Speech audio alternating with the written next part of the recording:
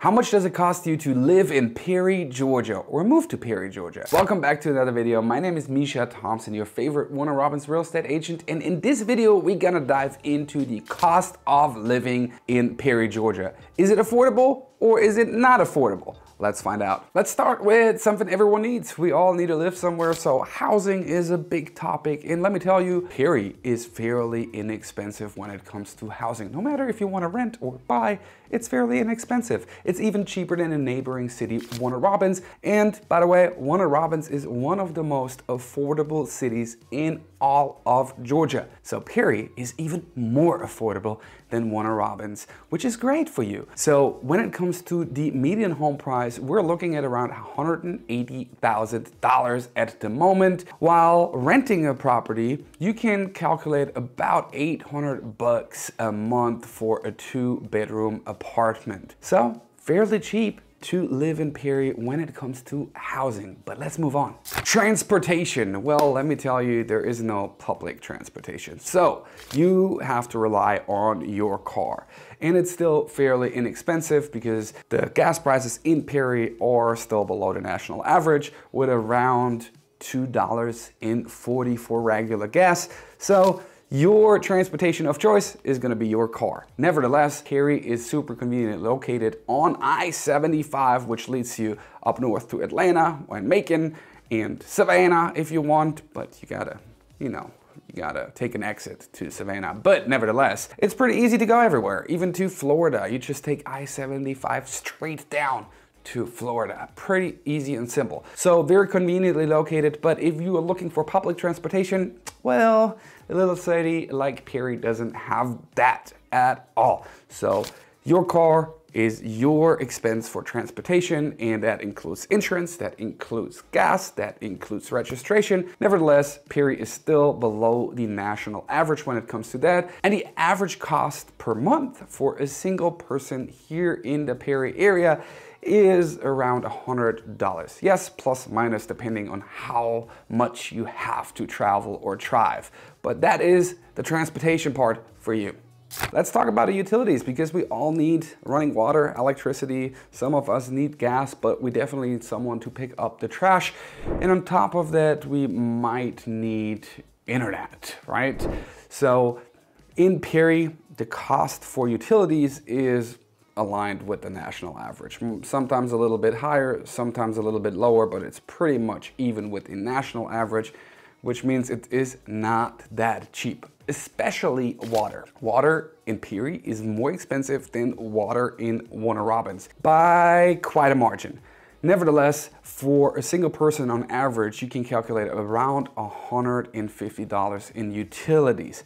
That is on average. Yes, there are people that need definitely more. And if you're a family of more than 2, you definitely need more. Electricity, of course, in the summer and in the colder days is a little bit more expensive, but more like in the summer because it doesn't really get that cold here. Nevertheless, electricity gets more expensive in the summer because your AC is running nonstop. Water is getting a little bit more expensive because you're watering your lawn because, you don't want that grass everywhere. Nevertheless, $150 on average for a single person. And when it comes to internet packages, we got multiple providers, more and more fiber optic. Depends on who you choose and what package you choose, but you can calculate for the base package between $60 and $90 a month. That's the cost of utilities in Perry.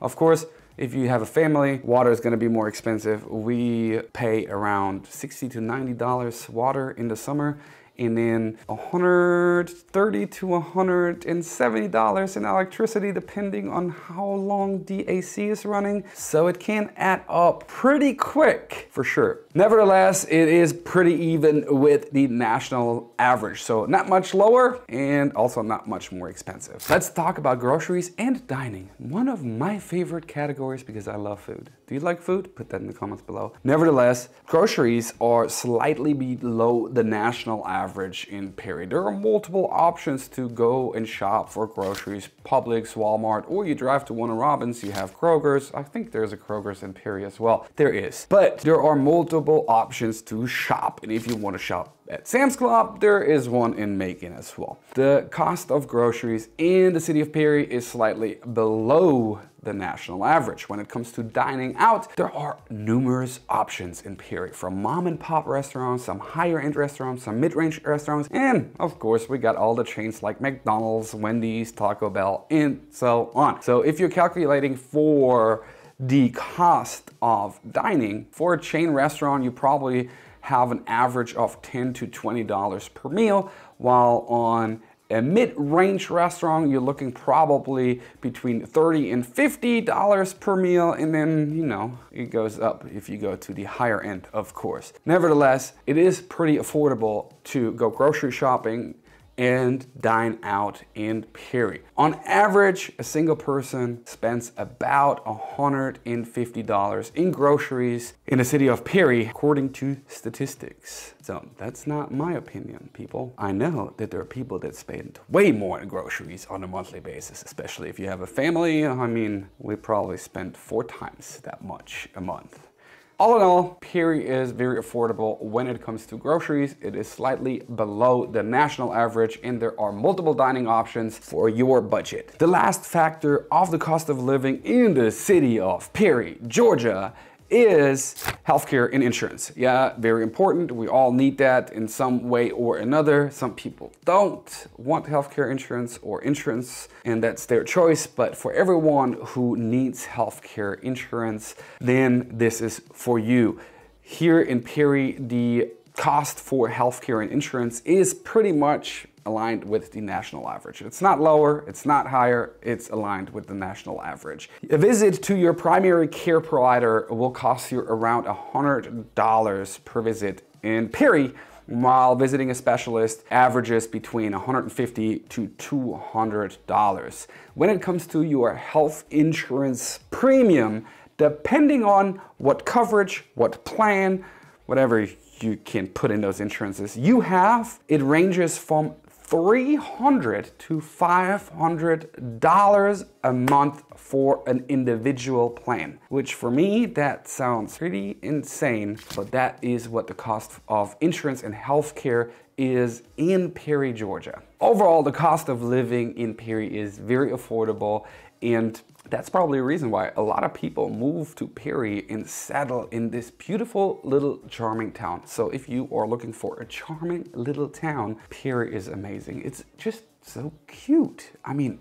come on, Perry is amazing. It has a lot to offer as well. But if you have any questions, if you're thinking about making the move, if you are not knowing if you want to make the move, check out the videos up here to get more information about the Middle Georgia area. If you like this video, smash the like button, comment below what you like, if you have any questions, or what you didn't like. So overall, Perry is a very affordable town in the heart of Georgia. That's probably why a lot of people decide to settle here in this charming town of Perry, because that's what it is. It's a cute little charming town. I absolutely love it. And if you have any questions, my contact information is in the description below. And if you haven't already, make sure you hit that subscribe button, turn the notification bell on to stay up to date with all the latest videos I'll post, which I do weekly, and I'll see you in the next one.